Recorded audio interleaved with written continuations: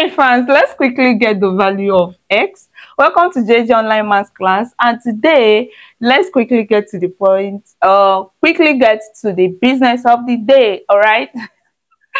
Okay, so this is the question. Let's simplify this. To do that, 7 multiplied by 7 will give us 49, and x multiplied by x will give us x squared is equal to x divided by 7. So what we are going to do is to cross multiply. If we do that, x to the power of 2 times x will give us what? X to the power of 3 is equal to 49 times 7. 7 times 9 will give us 63. So we'll write 3 and carry 6. 7 times 4 is 28. 28 plus 6 should be 34, right? So that means we have 343 here. Okay, so we have that x to the power of 3 minus 343 is equal to 0. Okay, so we have that x to the power of 3 minus this same thing as 7 to the power of 3 is equal to 0. Perfect. Now we have an identity, and this identity states that a to the power of 3 minus b to the power of 3 is equal to a minus b multiplied by a squared plus ab plus b squared. Okay, now in this case our a is x and our b is 7, so let's quickly substitute. So what we have is what? A is x and b is 7, so it's going to be x minus 7 multiplied by x squared plus ab, that is 7 times x, which is 7x, plus b squared, that is 7 squared, which is 49, is equal to 0. Okay, so we continue. Now we have, when you have two brackets and they are equated to be 0, okay, it simply means that either of the brackets is 0. So it's either x minus 7 is equal to 0, x minus 7 is equal to 0, or x squared plus 7x plus 49 is equal to 0.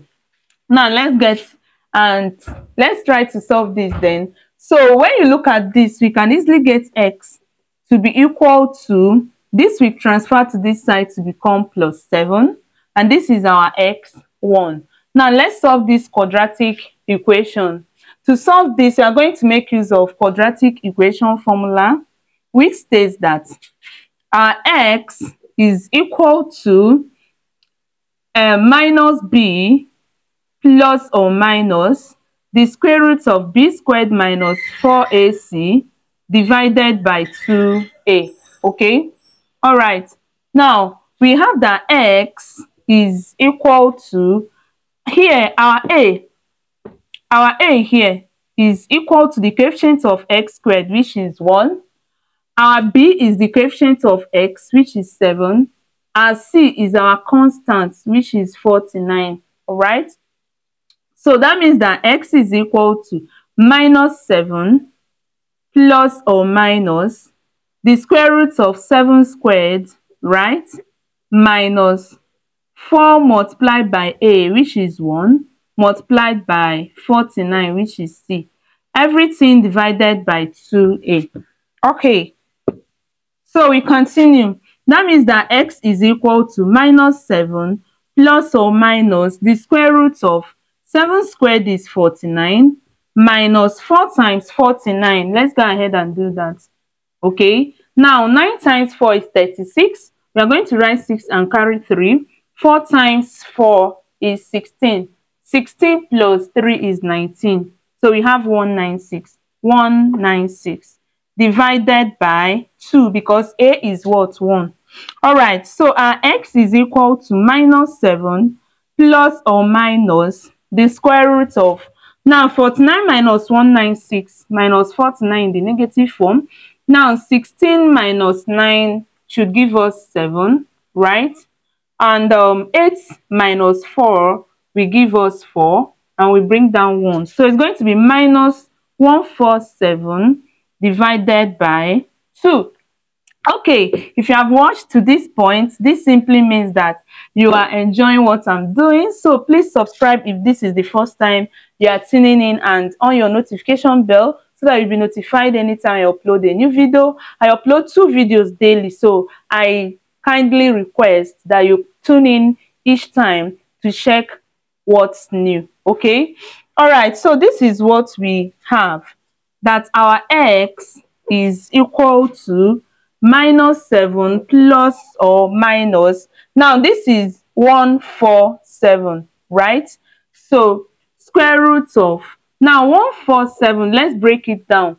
If we break it down, the smallest factor of this is 3 apart from 1. When 14 is divided by 3, we will have 4 remainder 2. When 27 is divided by 3, we have 9. So to break this down, it's supposed to be 49 times 3, right?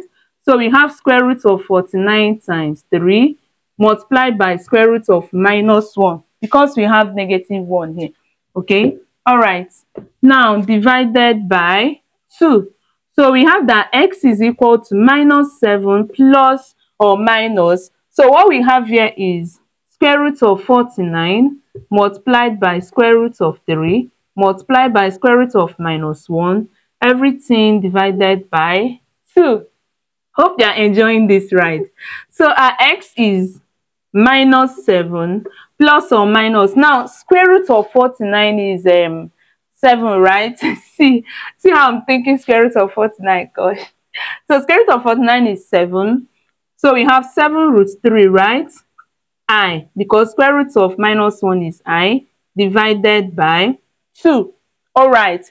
Now our x2 then should be -7 plus 7 root 3i divided by 2, and the third value of x should be -7 minus 7 root 3i divided by 2. Thank you so much for watching, and have a beautiful day.